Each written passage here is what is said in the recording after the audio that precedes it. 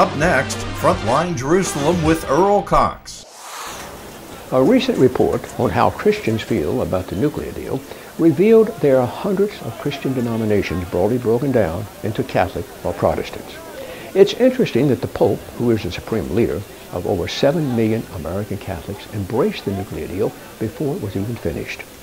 The Protestants appear to align on both sides of the aisle.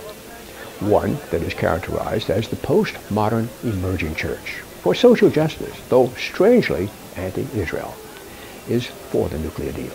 The other side, known as the evangelicals, are against the Iran deal, and they are pro-Israel, composed mostly of those who see the deal as not only bad for Israel, but bad for the entire world.